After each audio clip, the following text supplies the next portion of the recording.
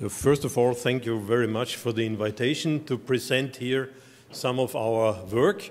I want to respond on the rector's comments. So the next time I will cycle from Graz to Maribor in order to keep my weight in the right level. And but now today I will show you something about sensors which are almost everywhere in our life, and I will also point out the connection with diabetes because that might be interesting for you. Yeah. So in such an industrial world, yeah, we have to consider really that systems controlling our environment, ourself, the technology are everywhere. Yeah? So there are many innovative aspects to improve the quality of living using sensor systems. But there are also a number of aspects reducing the quality and the culture of living. And I will also speak about that, and I hope that the IT people will not crucify me. So what I will tell you is a little bit about sensor technology, because most of you might not be aware of that or might not know a lot of this. Then I will speak about applications, and I will concentrate on sensor applications in healthcare, because that might be interesting for most of you. And I will summarize the positive aspects. You will see there are many positive aspects, and I will also raise some questions. So what are sensors? Sensors are devices transforming non-electrical signals, information coming from biology, chemistry, physics, into electrical signals. Yeah? Thousands and thousands of them are around us, yeah? And we are really surrounded by these sensors everywhere. They are little devices embedded in many products, yeah? And very often overlooked. So what do they provide? They got recently the possibility to communicate wireless, and therefore they transfer information about safety, flexibility, mobility. They are in themselves, they are flexible, they are mobile. Yeah? But on the other hand, they also can transfer information about our whereabouts, about our health situation, about our fitness conditions. So, and this information might be or is transferred to organizations and persons we do not know about. And this is a social challenge, I would say. Let's summarize a little bit sensor applications. Of course, everybody can think about industrial processes, control and management of processes. Energy management needs sensors. Automotive technology, I will give you a few examples. Consumer device control, control of public places, in some way an advantage, in some way a challenge.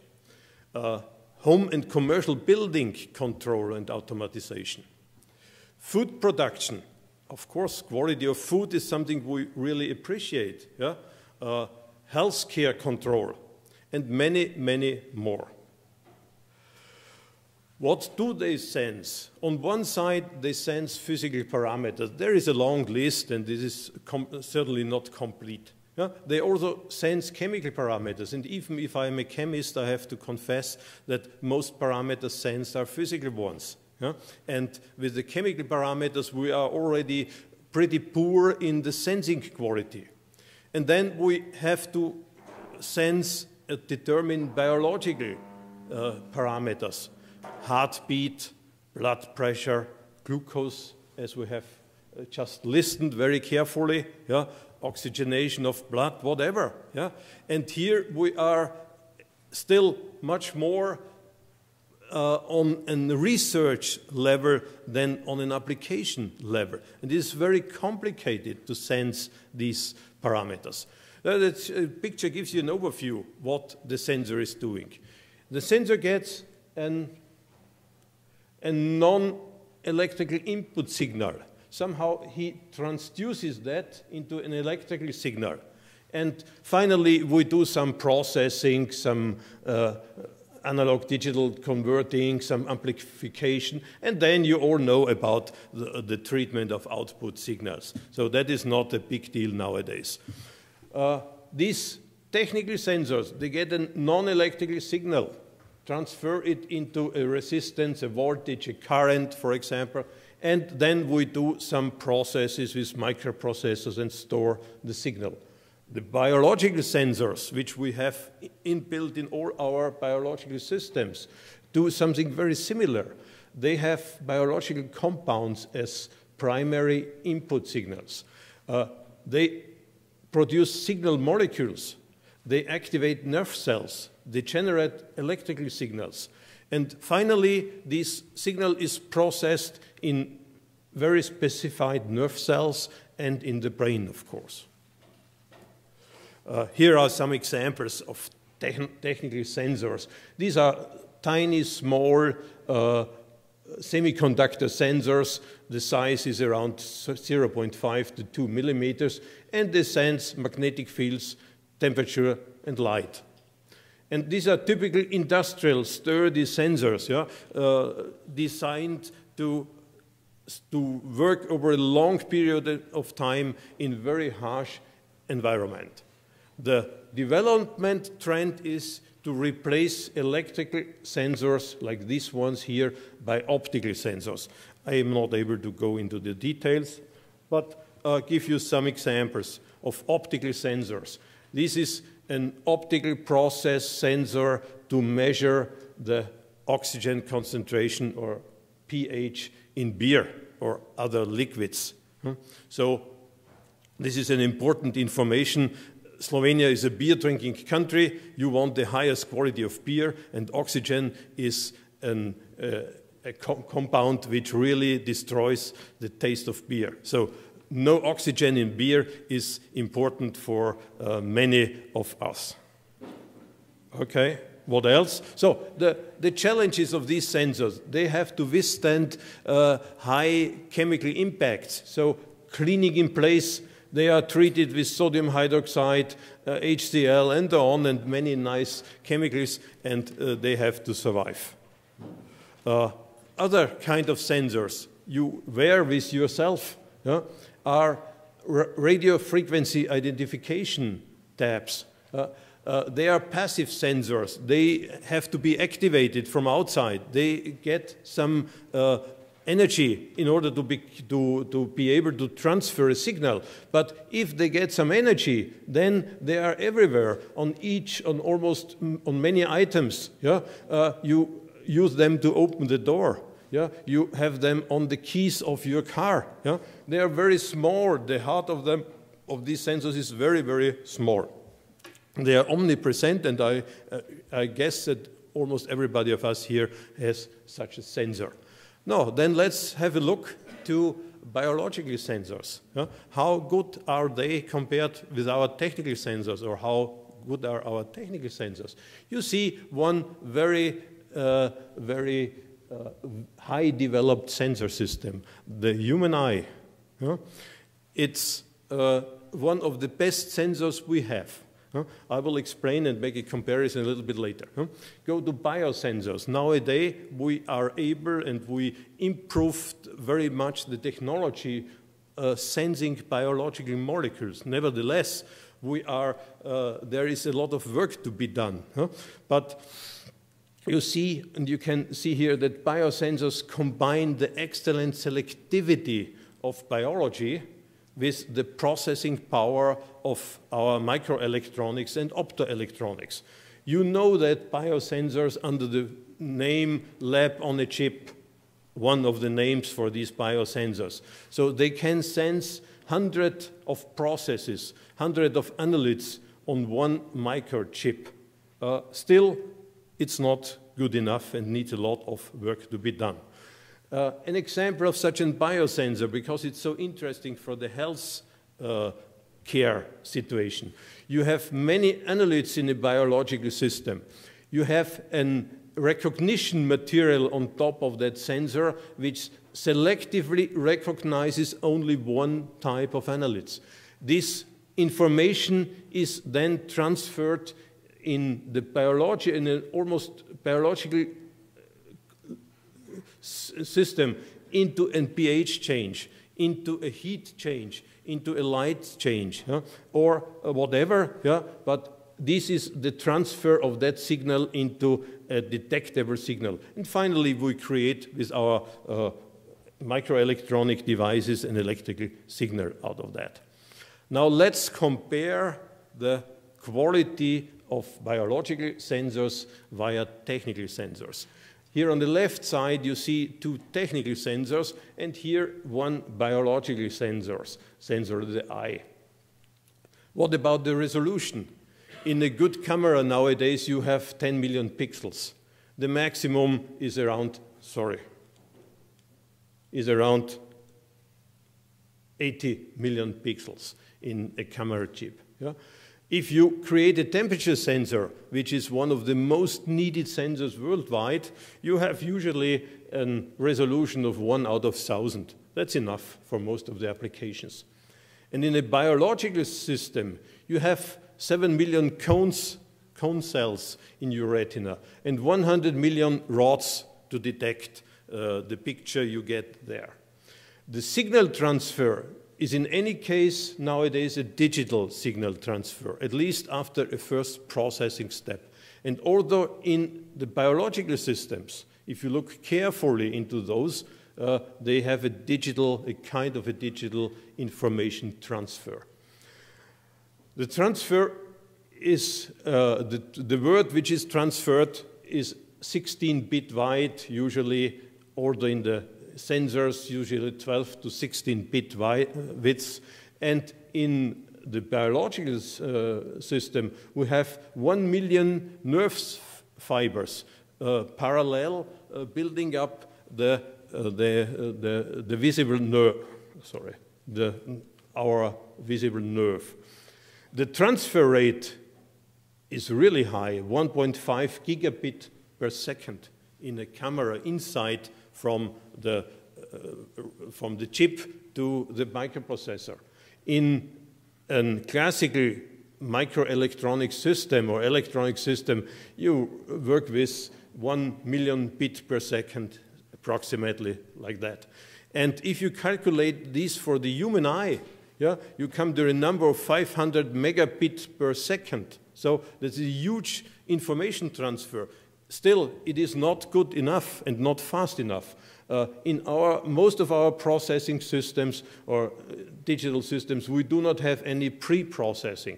The eye needs a pre-processing in order to be able to transfer this huge amount of information towards the brain. Of course, sensors are of interest, not only to improve the quality of living, but also to improve the income. So look at the annual growth. Active sensor systems have a growth rate of around 10% per year. Biosensor systems, at the moment, around 20% per year. And these passive sensor systems grow in a rate of 50% per year, approximately. So there is a lot of interest. Now let's have a look into the applications. Food industry, of course, control of beer production. I have already mentioned it because it's such an important nutrition for us. Chemical parameters like pH, conductivity, hygienic aspects, oxygen enclosed food packages, for example, to control the freshness of food which comes on your shelf or into your kitchen. Then the environmental control. So we need to monitor a number of parameters continuously, but we are only able to monitor one parameter. So we are able to monitor dissolved oxygen. We should measure ionic strength. We should measure the pH, but that is already in brackets because we can do it. Demands. We need to measure heavy metals. We should measure hazardous substances. We have to measure nitrate in the groundwater. We can do it.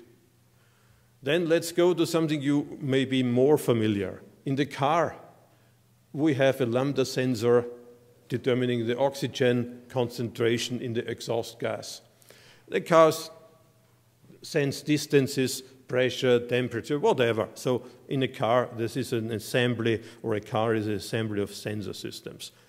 Give you an example for an environmental control system.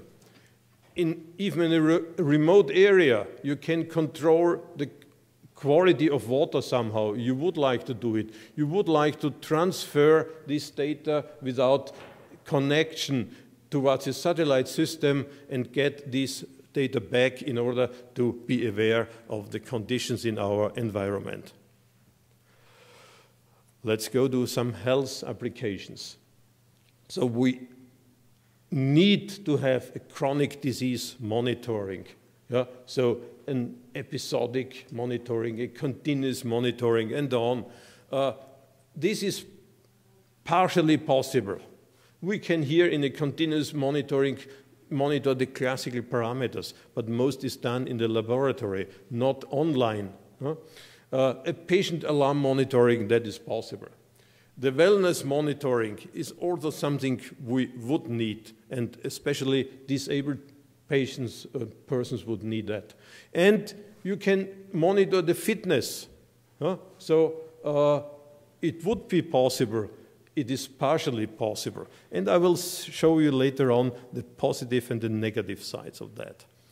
So for the medical applications or medical research, this is a sensor tip on a glass fiber with a diameter of 0.2 millimeters. This can be inserted into almost every organ without really destroying the organ. Such a small device is not a problem. And you see it here applied to the heart of a pig, and this is the answer of this organ if you change the oxygen concentration in the blood. That blue one is the oxygen concentration, the black one is the CO2 concentration. So you see if you reduce the oxygen in the blood, in that organ, then the CO2 production increases rapidly. Don't crucify me again. The outcome of this research was an extracorporeal oxygenation machine, which is so small that you can now use it for very little, very tiny children with a weight below 20 kilograms, which was almost not possible 5 years ago.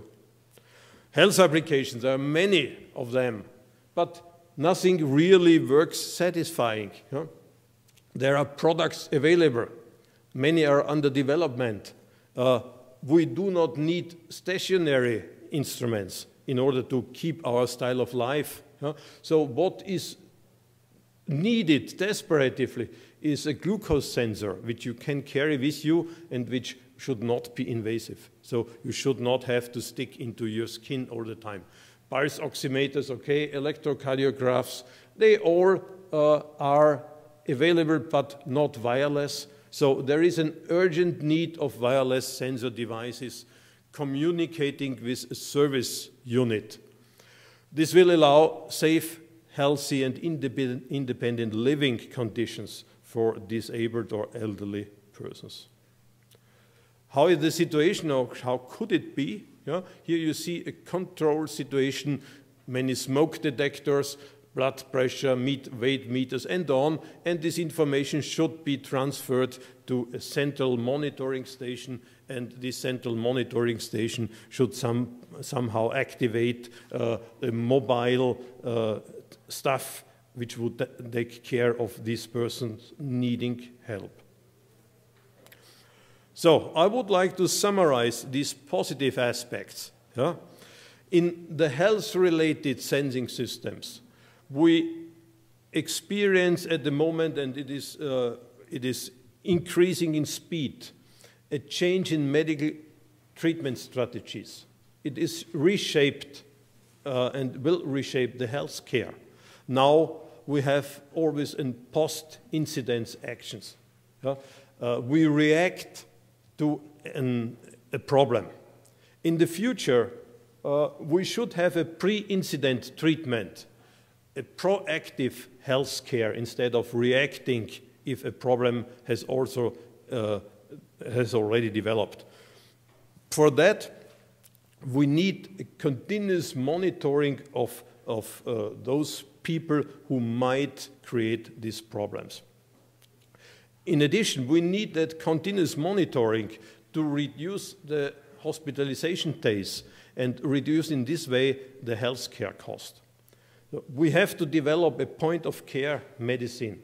This is based on sensors available at the patient's home, not in the hospital. Therefore, wireless sensors for better healthcare and patient monitoring to provide healthy and independent living conditions. These are somehow a little bit around the corner.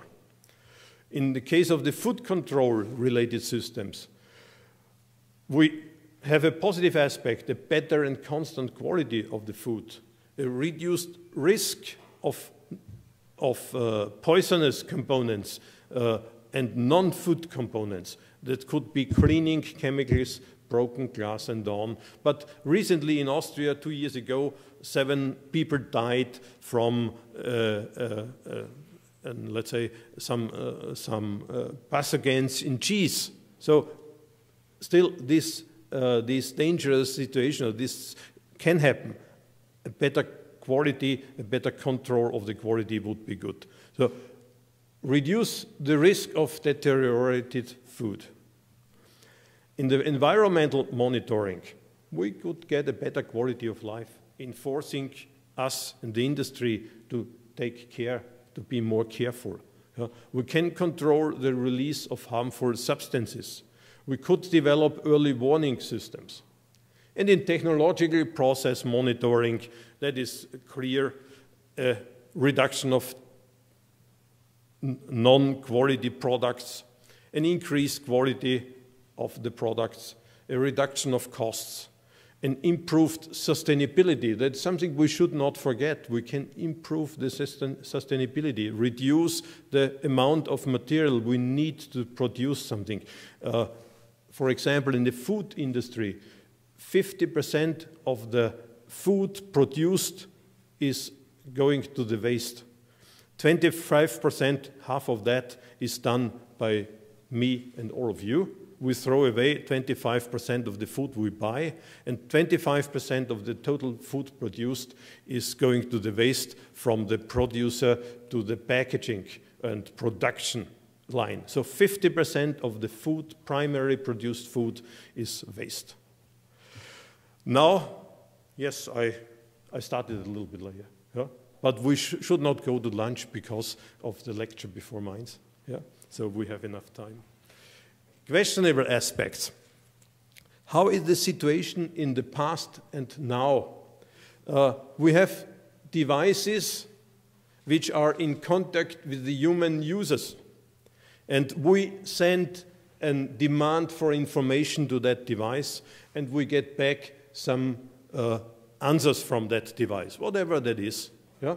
And if we have more devices in operation, we get more answers, but they all need some kind of triggering that they send us some information back.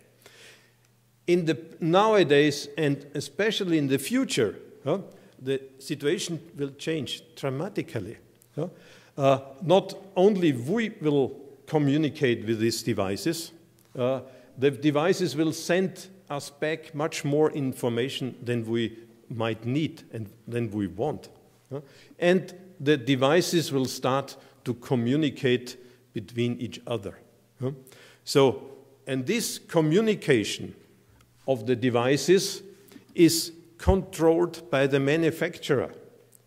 We do not know how they communicate. We do not know what they do exchange. And we do not know what they are doing, to whom they are sending information, and when they are sending information. And this is a very questionable aspect. There already exists or are under rapid development networks of connected objects, vehicles, machine components. You know them under the nice word intelligent machines. Domestic instruments, durable instruments. You know it as a smart home. The clothes we wear, smart clothes. All items are hooked up via these identification tracking technologies, wireless sensors, actuators, RFID tags. They are hooked up to a network which works at a speed most of us do not realize at the very moment. This network of connected objectives is the Internet of Things. It's not the Internet of humans, it's the Internet of Things. This expression was first mentioned by Kevin Ashton already some time ago. But let me show you now how this develops. These are not my words. The executive director or editor of the magazine, Wired magazine, said, before 2030, everything will become connected and the web will be the environment. A pair of sneakers will not be some kind of shoes, it will become a chip with heels. A car will become an assembly of sensors and a chip on wheels. Some years later, he said, in 5,000 days, since the start of the internet, less time than it takes for a child to progress through our school system, the world has been transformed. Online social networking through applications like MySpace and Facebook are changing the nature of social interactions. This morning, they let us know that 900 million persons are using Facebook on this world. So already 20% of the human beings use Facebook. Sorry. So the speed in which the web transforms the industrial world does not slow down at the moment. Every item, every artifact will become a part of the web. CISCO predicts that 500 billion connected active and passive sensors will be available on 2020. The IoT, Internet of Things, and the number of devices connected to the Internet will exceed in 2015 the numbers of people on this world. If you don't believe that, I have some other comments. 5,000 days ago, we can all remember this time, nobody producing newspapers would consider that the computer would shake the power of the printing press. No record company believed that their revenue would increase. Who could imagine that he could carry or she could carry a library in her briefcase? Who could imagine that all your movements would be tracked? It is evident that this low-cost technology of sensors and RFID systems can use to track almost any physical artifact. They are already tracking the animals. They might track me and you tomorrow. We have already the interconnection of many things. Yeah? We have these RFID wallets in our, or RFID tags in our wallets. What will go on? The consumables will tell us what has to be done. Your refrigerator will tell you what you have to cook in the evening, yeah? Because this is available in your household. The vacuum cleaner will let you know when you have to change the filters, and he will send you an information every minute or every hour. Your flowers will send you an SMS to the office that they have to be watered. Nowadays, I can let die my flowers if I want, but in 10 years you will not be able. Yeah? We will lose our personal responsibility. There are two major trends. You see the authors. There is a shift of the perception of private protection, which is increasingly considered as a responsibility of the individual instead of a responsibility of the state and the authority.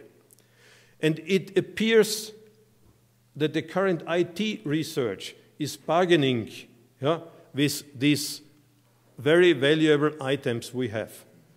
There is a need of public awareness and discussion and an input of other related disciplines to the IT research.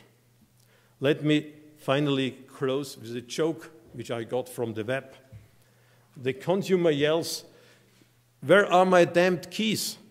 And your keys will answer, "On top of the refrigerator, you idiot." Thank you for the attention, and thanks the organizers for this very interesting conference. Thank you very much.